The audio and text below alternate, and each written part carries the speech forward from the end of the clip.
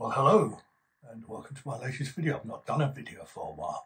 Now, you know that expression, bandwagons are for jumping on. Well, if there's a bandwagon around, your old mate Jules is going to jump on it. So which bandwagon am I talking about? Well, of course, is it going to be some lowly working class bandwagon? I don't think so. I'm going to go straight to the top.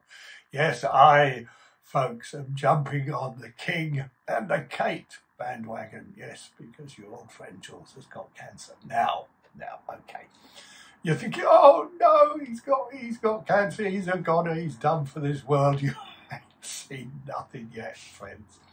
You may remember, if you've watched one of my previous videos, that I did what it's like to have a biopsy, and if you haven't seen it, you've got to watch it. Anyway, I had a biopsy, and if you've seen the follow-up video to that, you will find out that it said that I didn't have cancer. Well, what happens is that you have a follow-up PSA test 6 months later, and if you still have a raised PSA test, PSA, by the way, stands for prostate-specific antigens, and it is one of the ways in which that you establish that you might have cancer. Not that you do, but you might have cancer. So anyway, I still had a raised PSA level, so they sent me for another biopsy, and guess what? They found that I had cancer in my prostate. Now, folks, I wish I could say I've got some kind of exclusive rare cancer, one that's never been discovered before, that I'm going to be an object lesson in science and the treatment of cancer, but no, I'm afraid not. Prostate cancer is incredibly common, and I think 1 in 8 men either have it or will have it. So if you're sitting in the pub at the moment watching Julian's videos and there's 7 mates with you, then I suggest you play a little game and say which one of us has got it or is going to get it. No, you shouldn't. Yeah. You shouldn't worry about it. Well, I suppose you should worry about it, but you shouldn't worry about it in the sense that they all say to you, all the doctors say to you when they tell you you've got cancer, they say, look, mate, if you're going to get cancer, prostate cancer is the one to get because it is treatable. And, well, I hope, and no, I do more than hope, I believe that my cancer is not only going to be treatable, but I'm going to be cured from it. So how does it work? Well, after you have the biopsy, they find the cancer cells, they send you for a scan to check what else is going on in your body. In my case, they found that the cancer is confined to the prostate, so it hasn't spread outside of the prostate. And there are basically 2 alternative types of treatment. One is surgery, which is called a prostatectomy, and that's basically where they take the prostate out. And the other is radiotherapy. Now, in my case, because for various reasons I had major surgery about 15 years ago, the surgeon said to me, well, I ain't doing surgery on you because it's too risky. He said, I'm not going to miss the hefty insurance premiums I have to say, because if I try and take your prostate out, I may get it all wrong and I take half your guts with it as well. And I said, okay, man, you is the expert. And yes, I suppose he was the expert. He's a very nice guy, by the way. So he said, okay, it's radiotherapy for you. So they sent me back to see another doctor, very nice doctor.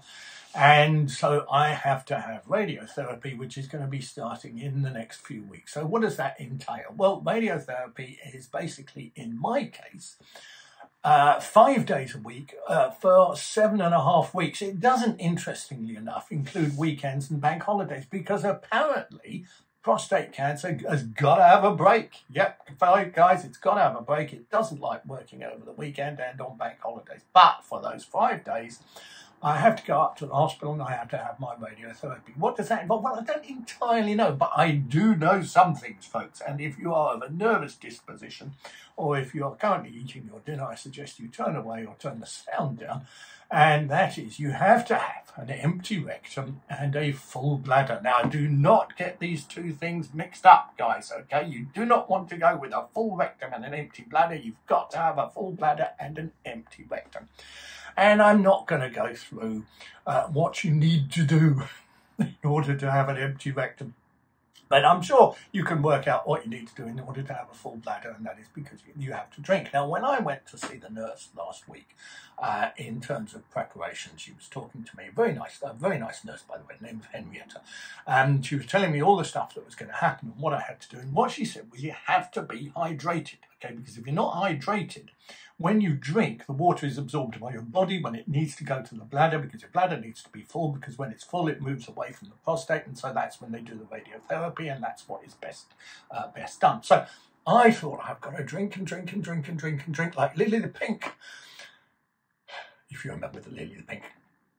Anyway, the thing was, I went for my preparatory scan and I'd overdrunk. Yes, guys, who knew that it was possible to overdrink? Because I went there and they tested me with this ultrasound and they said, you've got 450 mils. 450 mils, that's half a kilogram. That's nearly, what is it? That's over a pound of piss. Yes, I was carrying around a pound of piss in my sack and they said, no, there's too much. We can't do the business with this. And I said, well, I thought you were supposed to have a full bladder. And they said, yeah, but not that full. So you need to go to the toilet and you need to get rid of 150 mils. So they gave me a cup that contained 150 mils. Well, I don't care what age you are, but if you're of a certain age and you've got a full bladder and you try and go for a bit of a piss, actually, I did it. Yeah, funny enough, my bladder muscles are tight as a whatever it is.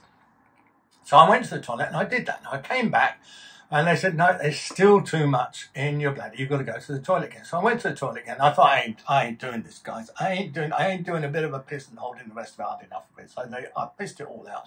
So I pissed it all out and they said, well, you haven't got enough in you now. So you're going to have to drink some water, right, to fill your bladder up, and that's going to take time, so we're going to have to delay the process. And now my thinking, because I still go to work, you know, because I believe in the the importance of work. I said, well, I can't, I've got to go to work.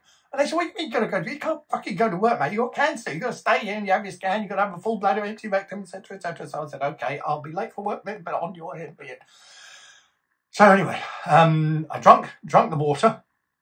And I was sitting around, and in the meantime, of course, they take another patient in, because why waste the time of the scan? The time of the scan, very important. So I drank the water, went back in, they put the scan on me and said, no, it's no good, right? You got too much. You still got too much. You're too hydrated. It's all going straight into your bladder. It's filling up your bladder. It's too much. So you've got to go away. You've got to have another piss, and then you've got to drink some more water. So I did that anyway. So when I went back in, they measured it, and they said, okay, you got 180 mil in your bladder. That's enough. So they did the scan. And then they gave me three permanent tattoos, right, which is where the radio waves, is it, you know, magic, LBC. I said, why can't I have Radio 5 Live? They said, we don't do that anymore, it's rubbish, nobody listens to it. But where the radio waves go in, you've got to have these 3 permanent tattoos. So I said, okay, I want to have an anchor on my left hip, okay? I want to have Brexit Forever on my right hip, okay? And then on my front, below my belly button, where the other thing is going to go, I said, I want to have one of those snakes wrapped around a dagger. Do you know what I mean? Like a snake wrapped around a dagger. I said, I want to look like a tough guy, like a bouncer or an estate agent or something. And they said, no, you can't have that. So I've just ended up with 3 kind of little dots on me. But apparently they're permanent. Can you imagine that? I mean, there used to be a program on Channel 4, was there, about people who went and go and get tattoos changed into things that they wanted. I always wanted a tattoo. Actually, I didn't always want a tattoo. My son's got a tattoo. It's a very nice tattoo. And I did think of getting a tattoo, because it's one of the things, you get to a certain age, you've got to think, well, you know, what else is there left to do? I've been to Everest Base Camp. I've been down the Nile. I've been down the Ganges or the Amazon or whatever it is. Who knew that Amazon did rivers? And now I've got to get a tattoo. So I got a tattoo, but it wasn't really the tattoo that I wanted. But anyway, that's what happened. So now I am waiting until the beginning of April, and that is when my radiotherapy starts. And the aim of the radiotherapy is to kill the cancer cells. But to stop them regrowing in your prostate, you need to take this medicine. And the medicine is called Zoladex, if you're interested. I mean, you may be able to buy it from your local dealer. But if I were you guys, I wouldn't, because there are some very interesting side effects. Now, one of the main side effects of it, and basically the thing that Zoladex does, it gives you the same symptoms as the female menopause, okay? So if you have a mother going through the menopause, if you have a spouse or a partner or a friend or whatever it is that we're going through the menopause, you will know something about the side effects of the menopause. And I can tell you they're not very nice. So, you know, if I was less than sympathetic to people who had menopause in the past, I know now, ladies, what you are going through, and you have my deepest sympathy. But anyway, you don't want to hear about all my troubles. Well, of course, you do want to hear about all my troubles, which is why you're watching this puppet. video. So there you are. That is my big reveal. And did I do it on the day that Kate revealed the same thing because of a particular reason? Well, that's the way I did. Because I was saying to myself, and I said to a few people actually, that there's only one thing more attention-seeking than telling people that you've got cancer, and that's having cancer and not telling people. So please don't leave a whole load of comments. Oh, I'm sorry, Julian, or it's going to be all right, or Julian, fight it, or why don't you try this particular homeopathic medicine because that's going to make you feel good, or why don't you get out in the sunshine and go and hug the trees because that's going to solve your cancer. Please, please, please don't do that. If you are going through, or if you have had prostate cancer, you have my sympathy. I will say to you what the doctors have said to me, which is that it is eminently treatable.